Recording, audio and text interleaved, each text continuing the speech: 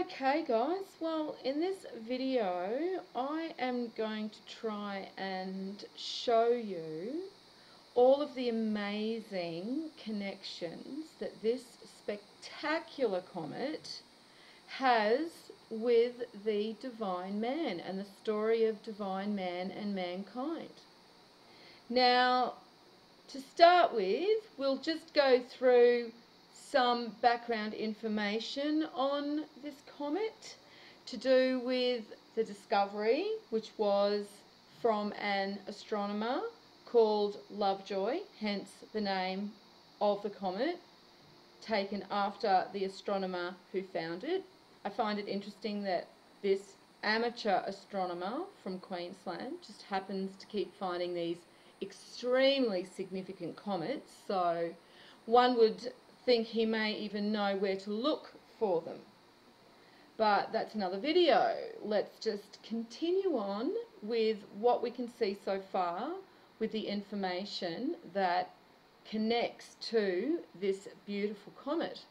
Now, the orbital period is 3,500 years inbound and 8,000 years outbound. Now, for those of us who know the precessional cycle and the great year that mankind also exists in, we know that 11,500 years is pretty much halfway through a precessional cycle. And you can bet that there are cycles within cycles, and you can also bet that the Maya and the Aztecs knew about them and had calendars for them because they were just master mathematicians with all of these cycles that we exist within. And because these cycles are encoded into the fabric of creation, they're encoded into the fabric of divine man. That's how he can find himself in the fabric of creation. And so this comet holds a very special significance to divine man, and they have used it to relay information at a time in the cycle when some were awakening to the truth of who they were and would be able to understand this information, because this is not the first time those who have been seeking knowledge have seen a connection to the divine man and emerald, because the gem has very important similarities to divine man, and this is why we see it encoded in all of the mythology. It is a very important stone. Thoth is connected to the emerald. We even see it in stories like the Wizard of Oz going to the Emerald City. It's all because they hold a similar attribute, because everything is a fractal of creation, and there are going to be fractals that are similar, and so divine man identifies these fractals and then encodes knowledge within them. And so this is how, when mankind awaken, they can find themselves again, because they are encoded into the very fabric of the universe, of creation. And that's why all the archetypal symbols are the same, because it's the same divine mind we all draw from, and we're connected to this through our world soul. Our soul tree of mankind holds this knowledge, or accesses this knowledge from intermediate consciousness, which is the consciousness between us and divine mind, the creator.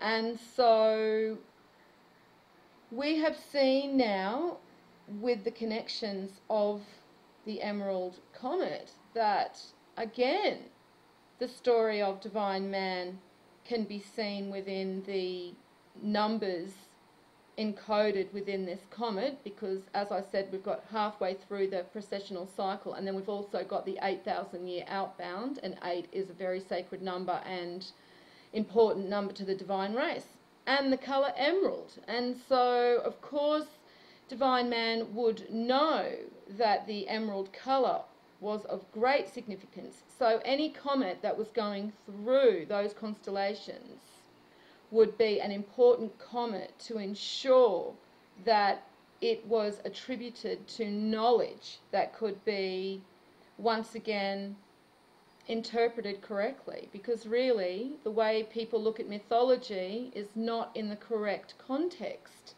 And this is why the establishment has been able to give the ancients this appearance of not being very intelligent, because they believed in all of these stories, but in actual fact they were speaking a different language than modern man, and modern man has to go back to that language because that is the language of mankind that has been stolen and taken away from us by Rome, which is where it all leads, all the esoteric side of the information. And if you're not looking at the esoteric side of the information, if you just want to look at the science, you really won't get much out of this video.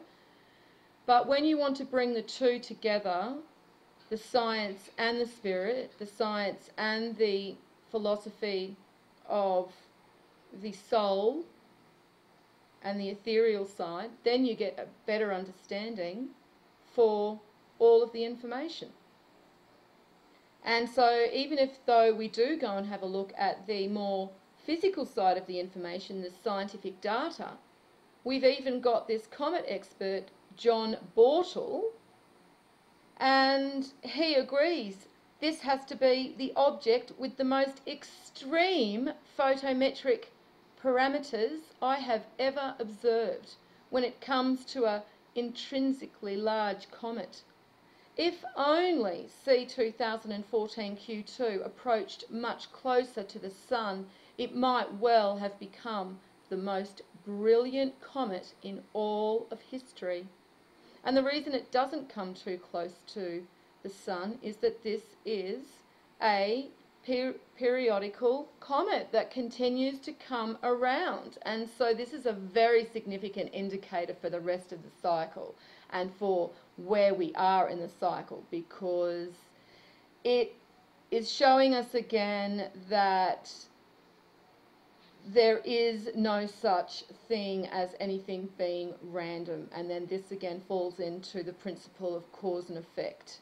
And so it's not random that we discovered the connections between the emerald and divine man when we put this all together about 2 months ago. And I suggest anyone who wants to get a real understanding for what I will show you with the path of the comet through the different constellations and how it tells the story of divine man and mankind, you really should watch this video to give you an understanding of the connection the gem has to mankind and to the sacred geometry within creation, because that's how we can understand creation, because we go back to the laws of creation and the foundation, which is sacred geometry, and the creation of divine man and each soul is also based on those laws.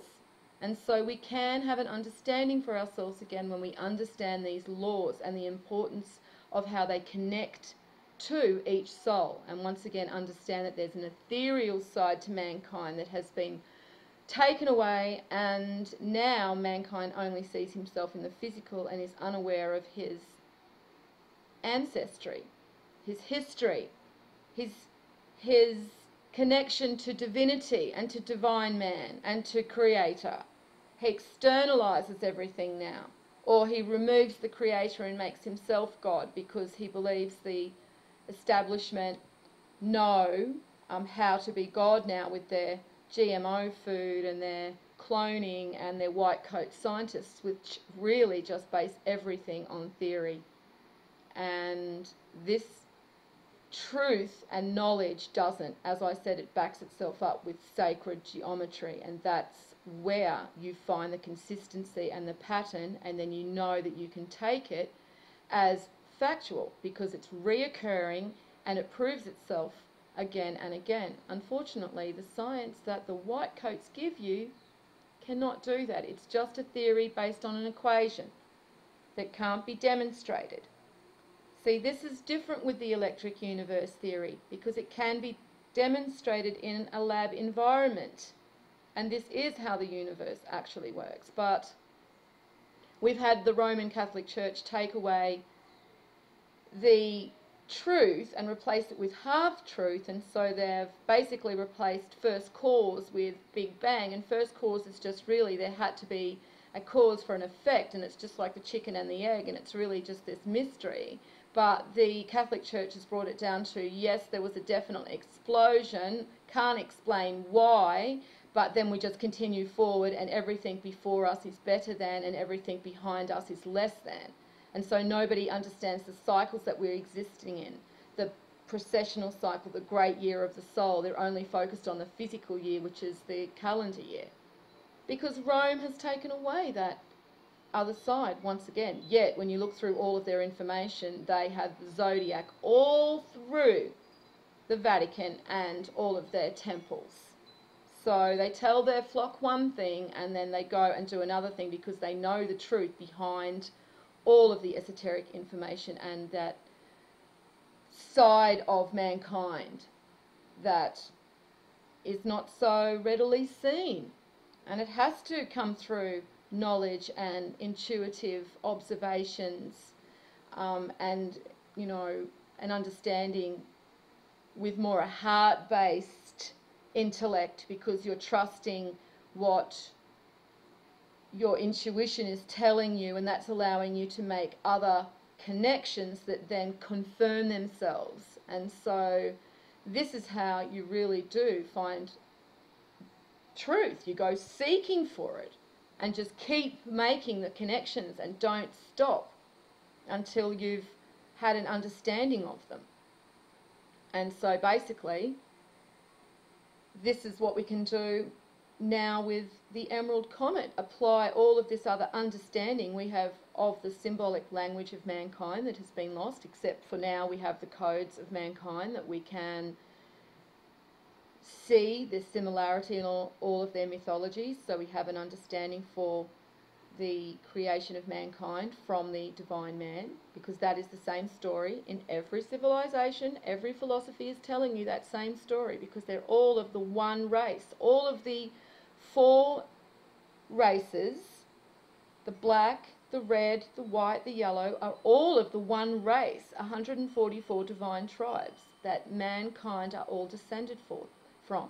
That is the root anchor of mankind in the four races. So all of this bickering over the different colours of skin and all of the bickering over the different texts that the Antichrist has taken control of and manipulated is futile, because it's the same story.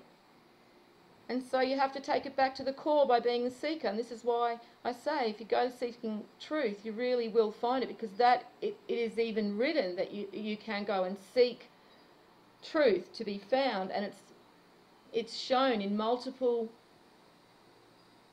texts and mythologies that the seeker will find what they're looking for if they actually take that path to seek, because there is a road there back to yourself.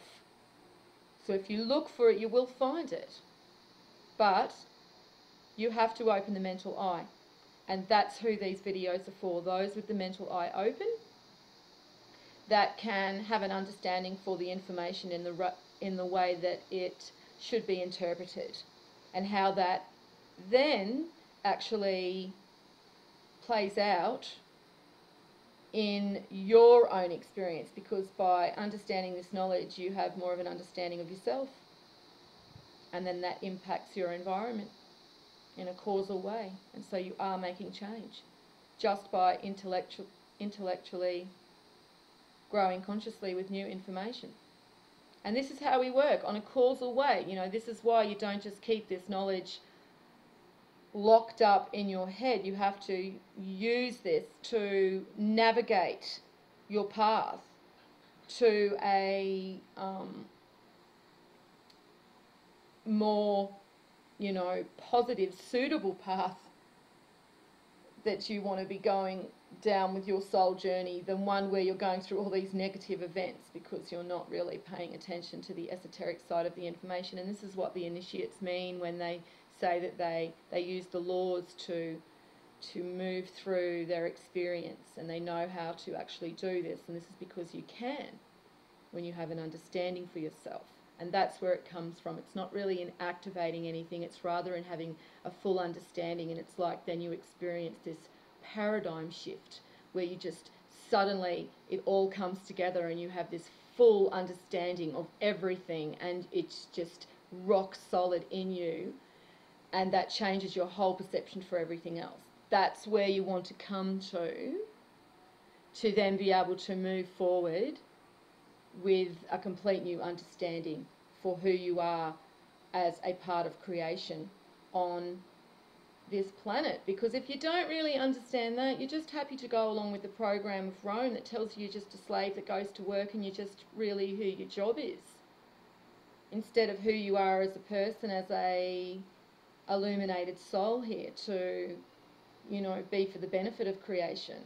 Regardless of nobody appreciating that, you still just do it because you do it for creation, you do it for God, you do it for Mother Earth, you do it for just because you want to stand for what's good and what's right. And if you can just do that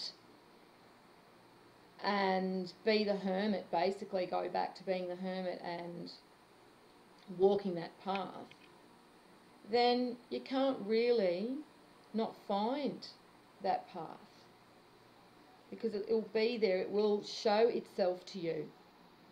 And really, this is also this paradigm shift that I'm talking about, is the number 12 card, the Hanged Man card. That's also another good symbol of where the soul is just completely turned around, because the profound information has finally reached its destination and connected all of the right neurons together for this understanding to fully come together and this paradigm shift to fully come together. And you can't do this with DMT and all of these drugs. This is what they're all aiming for, that feeling of that paradigm shift. But that only comes to you when you understand who you are, and that's through knowledge seeking. That's what all the symbolism shows. I'm not just actually saying this, which is what you'll find most New Age blogs do. I'm actually saying the symbols of the divine female is always shown with knowledge, books. Okay, and even the male, it's the divine male, it's always to do with knowledge and information. So that's the key. You know, even St. Peter holds the key. Okay, and that's the key. It's knowledge. It's knowledge about who we are, and that's all they had to take away from us. Once they took that away, that was it. We were lumps of meat. Okay, and we believed it. So we've got to go back to thinking about how we are as an ethereal soul and start perceiving ourselves more in that way again, because that's our true nature. And really, as I keep, you know, showing with all the information as well, it shows that that's where divine man and mankind are in their element, are back in the fifth ether. It's when we're in the physical that we're not in our true element, but this is also where the universe works to sort the chaff, you know, the wheat and the chaff. Again, we're seeing archetypal symbolism. You know, the weeds being cut down, the Saturn with the sickle. I mean, it's the end of the cycle. And so, again, this is where this comet is actually showing this story as well of divine man going through all the constellations. So what I've done is basically just made 3 different diagrams of the comet going through all the constellations, and I've actually just pieced together the stories that each of these constellations are connected to, and then tried to interpret them in a way that we can have an understanding for the language, rather than just see it as the establishment archaeologists and historians and that type of, you know, knowledge giver wants us to go. We actually will see the mythology through new eyes of interpreting it correctly in the correct context to man and divine man. And so when you understand that full story, then you'll have a better understanding for all of the mythology, because that's exactly why the mythology was written, and that they went to such lengths to write these manuscripts. I mean, have you seen the Hindu manuscripts and how involved they are? These people didn't just do this in a year. This was their life work, and this is because this was about mankind. And of course they knew there would be a time where there would be this faction within the human race that would seek to take control by destroying the knowledge, because we do move into physicality and unconsciousness, and this happens every cycle. So there's always preparation for that to occur. And this is why so many of these texts are left everywhere. So, you know, it's harder for the opposing side to destroy everything. And they never can, because, as we can see, it's encoded within the very fabric of creation, the way the comet goes through all of these constellations, and how Divine Man and the Emerald share similarities in creation too. So they never will actually be able to take the knowledge. No matter how many books they burn, how many people they kill and slaughter, they will never take mankind's knowledge. They will, however, gain the upper hand on mankind as we move into physicality, and this will bring us into a time of a very unconscious nature, where we are very violent, over-sexualised, our young people are being destroyed, our children are being over-sexualised and destroyed by the media, and just even the, you know, gender confusion. It's all this continuing destruction of the human race at the hands of these people that have taken control of the knowledge. This, as I call them, the Antichrist, because they're against the Christ in you, the Christ light in you that you carry as part of the Creator. They want to extinguish that, just like they want to extinguish God and anything that's divine. So this is what you have to remember again, and this is what these signs are showing us if we know how to see them. And the problem is that they have really got man's psyche controlled. We've had these false flag comets since 2011, which ironically is when I started on YouTube, and now I see this beautiful emerald comet that is connecting to information that I found 2 months ago. It even becomes more profound, because I have seen these comets coming in, and I have seen the hysteria that the media can choose to whip up for them or can choose not to, and they haven't with this emerald comet, because even the Vatican hasn't got anything about the emerald comet on their site. You know, now these guys have equipment that rivals NASA. You would think they would be interested in this periodical comet that comes around half a precessional cycle. I mean, they are watching the stars and the constellations, are they not? But no, seems that they're not interested. But I think we can work out that, yeah, they're not real happy to see the emerald comet. So it's just real low-key at the moment. You know, they report on it when they can. Mainly it's the space sites that keep bringing us these beautiful photos. But it's illuminated in the sky right now, which again, you wonder why they aren't making this big fanfare about this comet. Everybody can go out and see it.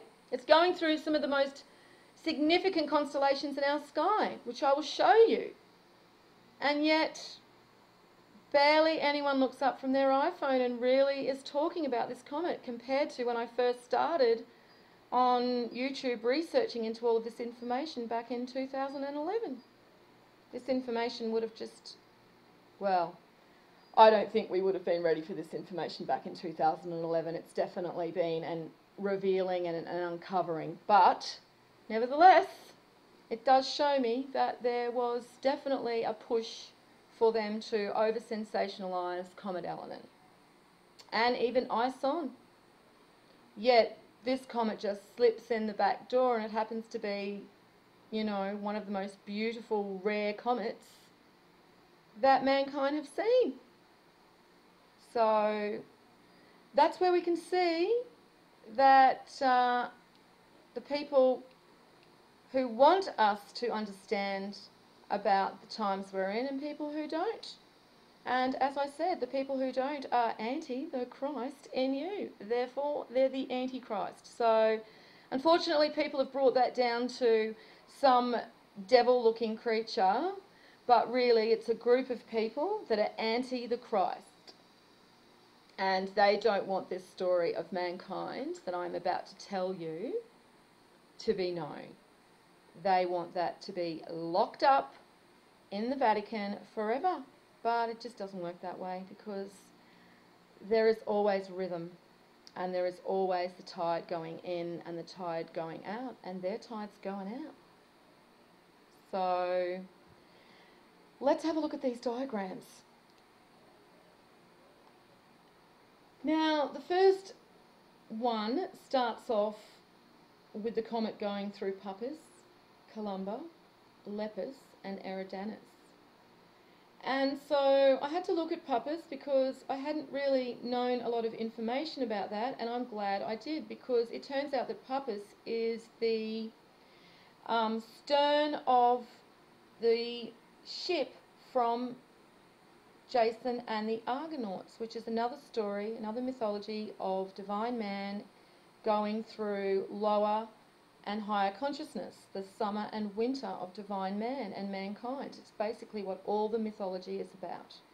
And so this is basically what Jason and the Argonauts are about. But the ship from that mythology is very important, because Puppis is related to the rudder. And the rudder has the brightest light, the brightest star attached to it. And so that is very significant, because it's showing you that your rudder is what determines your destiny and your journey. You are in control of your ship.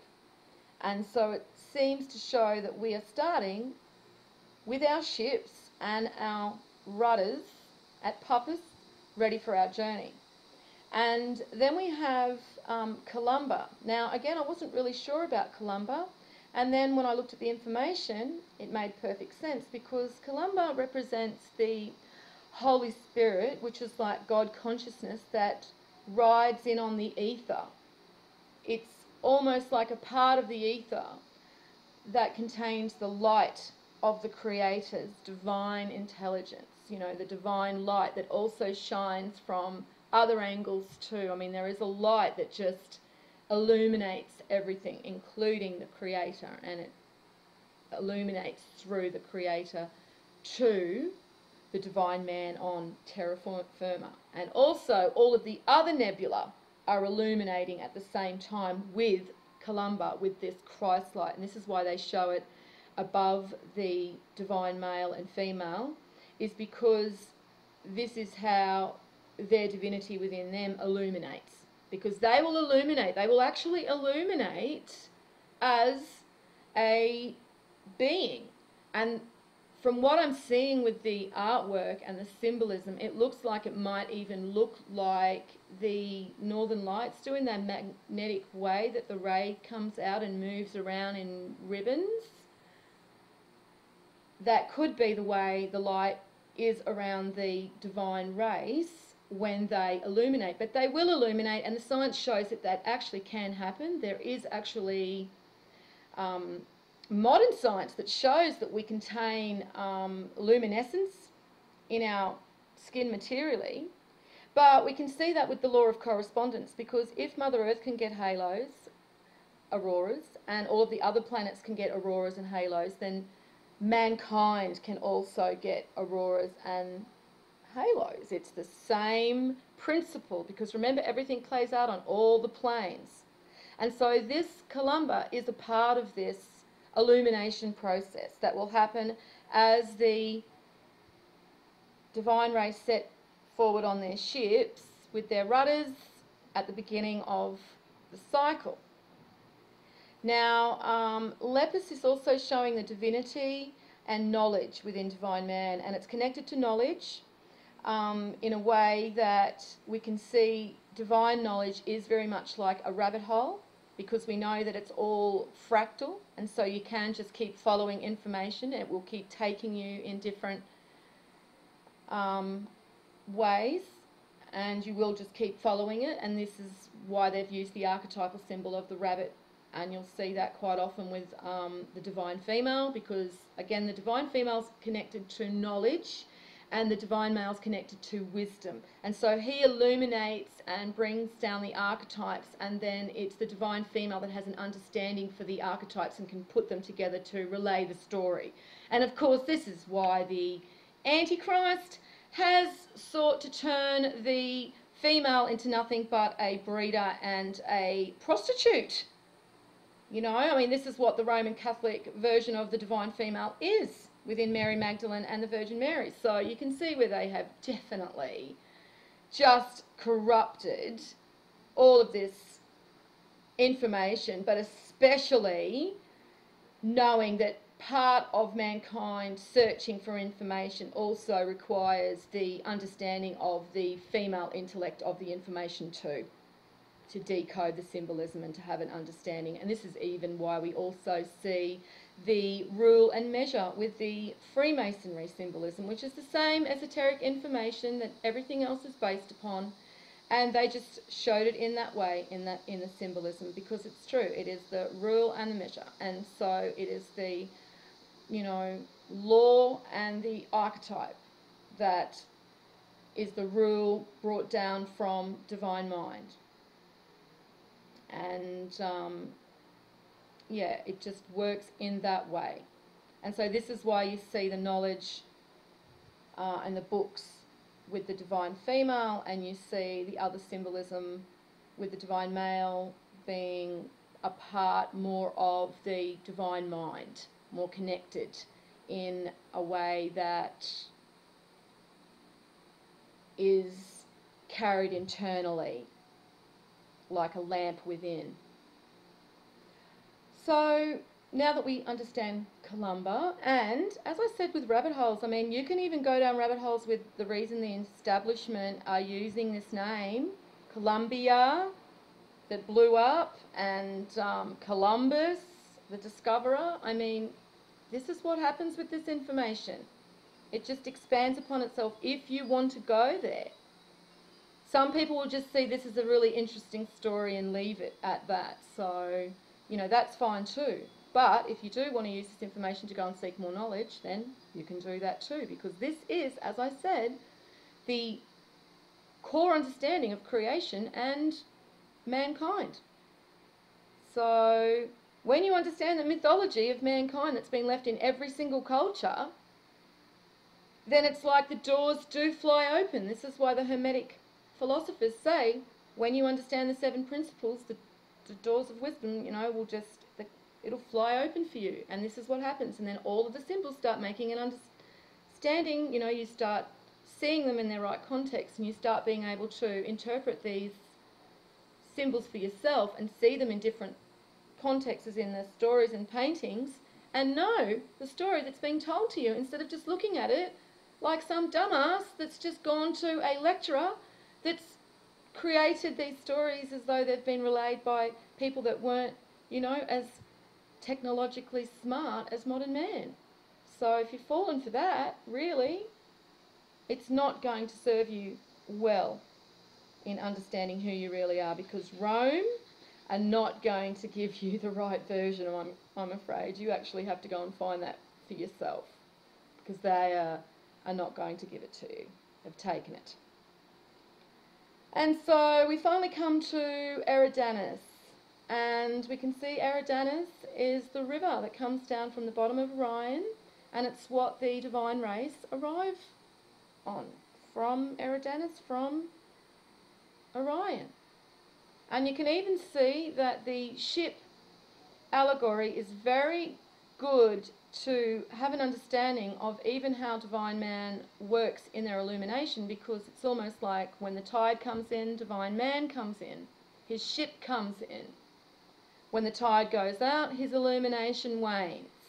He becomes trapped in physicality and matter, forgets his greatness. And so yes, we're seeing the way the comet goes through, though, that they're ready to arrive in on Eridanus from controlling their stern puppets. So that's the first part to the story. And then the story changes slightly and starts showing us a little bit more information into the science and the more larger understanding of who divine man and woman are and what their archetypes are connected to.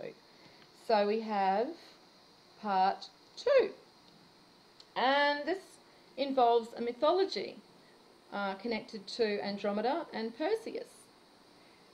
But before we actually look at the mythology, the comet's showing us to look first at divine woman and divine man, and we can even see the comet actually goes through divine woman first on the 15th of January, and then Aries, divine man, goes through on the 22nd. And the interesting thing is too is that 22 is actually connected to the Messiahs, that number 22. And so we're seeing also the Empress and the Emperor card in the order they're in the tarot, because the Empress is third and then the Emperor is fourth. Even though in the ethereal form, which is the Magician and the High Priestess, which is the ethereal form for the divine male and divine female, we see the Magician is 1, the High Priestess is 2, but that mirrors when they are created materially. And then we see the Empress is 3 and connected to Venus, and Taurus is ruled by Venus. And she shows Venus on her heart cushion on the Empress card. And then number 4 is the Emperor. And we've got 2 and 2 here, also equal 4. Aries connected to the ram, and we see 4 ram's heads on the chair of the Emperor, and Aries is ruled by Mars. And so now we have accounted for the divine male and the divine female. So then we go on to the mythology, and we've got Andromeda, Perseus, Cassiopeia, and Cepheus. Now the mythology goes that Cassiopeia is the mother of Andromeda, and so Cassiopeia can be seen as the female side of the creator, because the creator is androgynous, and so we do see the creator in the female aspect as well as the male in some instances. And in this instance in the mythology, it's showing the female side of the creator, and Cepheus is more relating to intermediate consciousness, which can also be connected to divine man in the way of being a creator, because they are actually birthed through intermediate consciousness ethereally.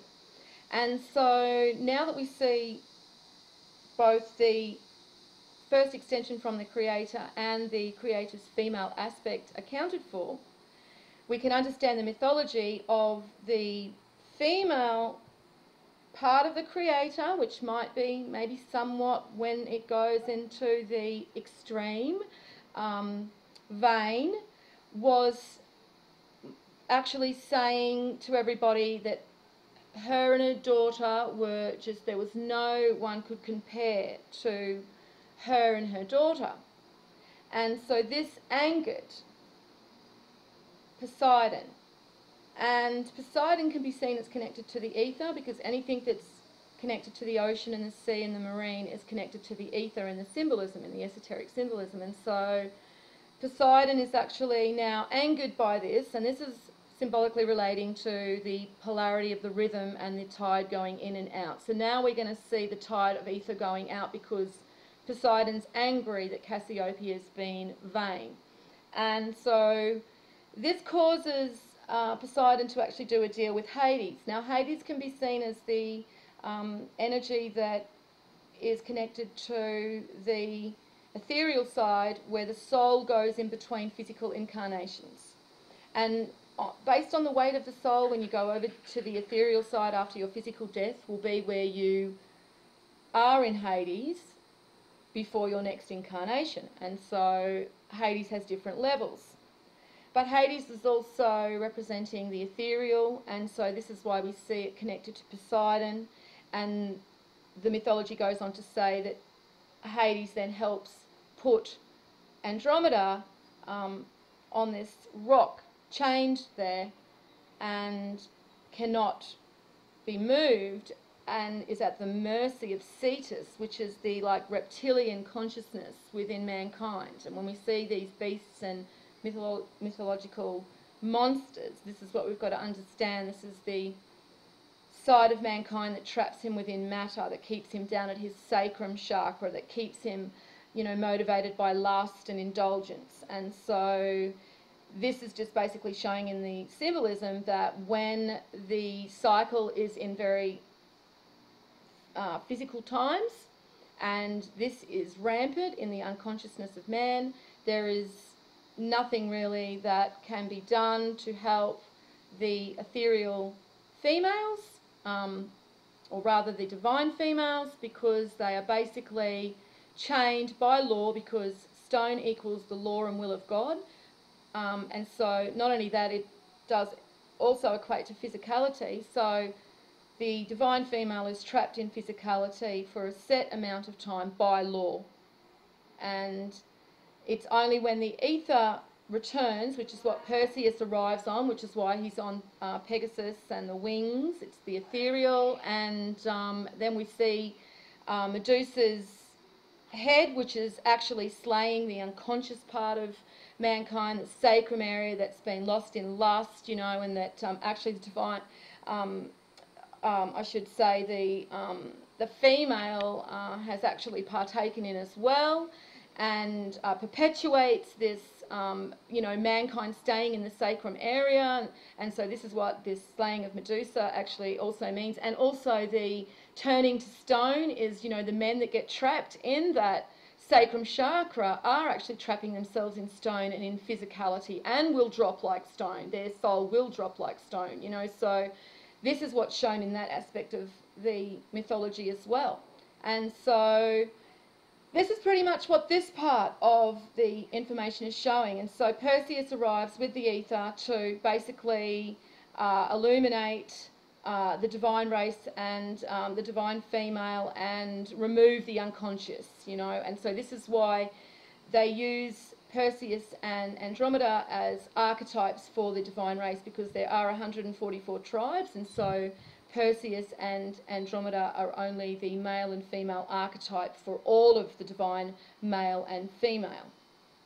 And these archetypes are the strongest, and why we see them so predominant in the way that they are used by the establishment that have taken control of religions for the saviour, like Jesus and Muhammad. They've been able to bring it all down to one person and really make everybody just focus on this one saviour that's unattainable in perfection, and just given mankind a completely, you know, incorrect perception of himself, because each of us carry divinity within us, and there are more than just one divine, you know, male and female, or divine male saviour, as the Christian, Catholic doctrine have you see. It's actually a race. So people that actually treat the female in that way, by actually partaking in the scripture as it's interpreted by Rome, you are actually destroying part of the Creator, his daughters, the story about his daughters that Rome has removed. And so I can't imagine the Creator consciously would be pleased about that. So that's just my observations on that. So let's go to part 3. This is going to be quite a big video, but it is a lot of information to get through. And as I said, we can continue going down all these rabbit holes, because it will just lead us in other areas. Now, this is where it gets really interesting too, because we can make a connection to Egypt and the pyramids, and we can see that Ursa Minor is connected to the bear, which is connected to Orion. We see Draco is connected to the tribe of Dan, the tribe of the serpent, and the tribe of the north. And we also see the north side of the pyramid is actually facing Draco, Ursa Minor, and Thuban. And so we've even got, again, another connection to this mythology that this emerald is showing us. And then Draco, because it's actually symbolising the firstborn of all the divine tribes, it then shows you the layering, because you have the gold, the silver, and then you have the bronze tribe, which is the first emanation from the gold and silver.